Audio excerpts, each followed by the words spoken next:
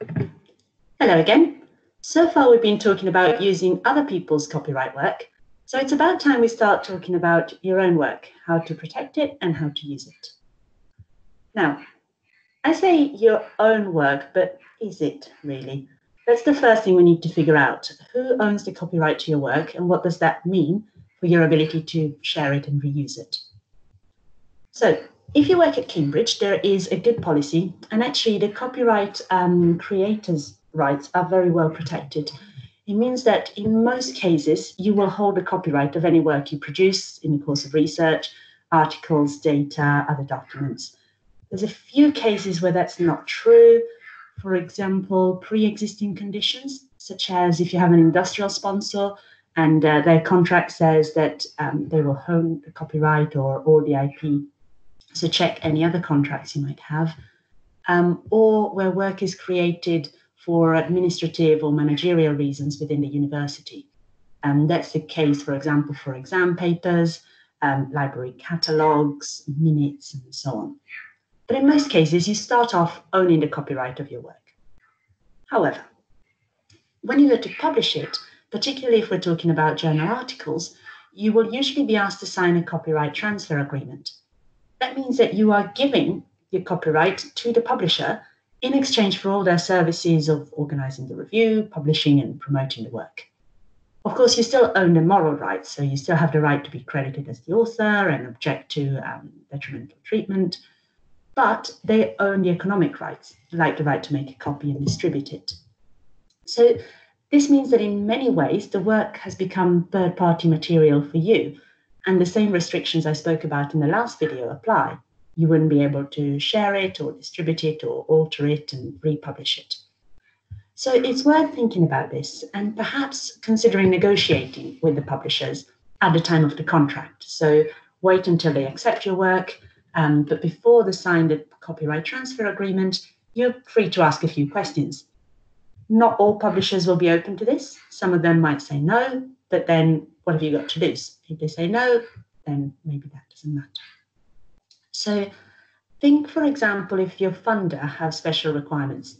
If you're funded by the research councils in the UK, for instance, they say that a copy of the article needs to be available online, free to download, within a certain time period, say a year or 2 years. Now, we know that some publishers, at least, can be flexible with this. So a publisher that would normally require a 2-year embargo before a free copy can be put online with open access might be willing to reduce that to 1 year if the funder requires it. So make sure you ask them. Similarly, some funders require the authors to retain copyright, such as the Wellcome Trust.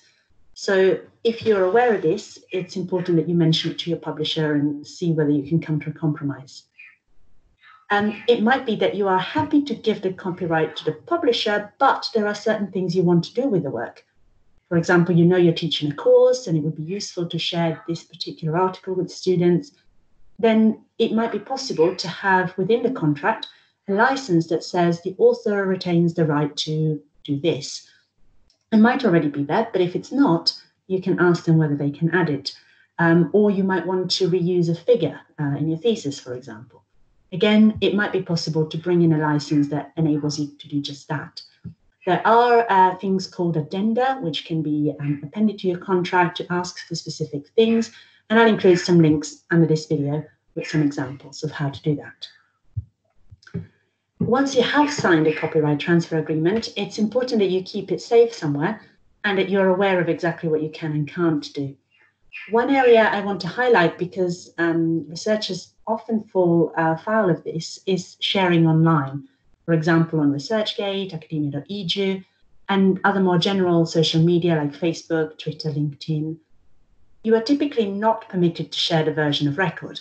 If the publisher holds the copyright, then you are certainly not permitted to make a copy and distribute it this way. And there have been cases where publishers have issued takedown notices to authors for sharing their articles on ResearchGate. So it's better really to link either to Apollo or another repository, where there will be a version of your article. If you're interested in finding out more, go back to the module on publishing in journals and the section on open access. I will tell you a little bit more about what that means and what you can and can't do, but our team is there to help. Or you could link to the publisher site. That would be, of course, the version of record, so fully legal. Do bear in mind, though, that some of the people who find the link might not subscribe to that journal, so hit a paywall and they may not be able to read the article. It is always permissible, by the way, to send a copy to somebody for private study through your own email address. So a single copy exchange is fine. So now we've talked about all the restrictions and things that come with copyright. They can, of course, all be eliminated by using something called a Creative Commons license or other forms of open licenses. So that's what we're going to talk about next. I hope you can join us again next week. But for now, bye-bye.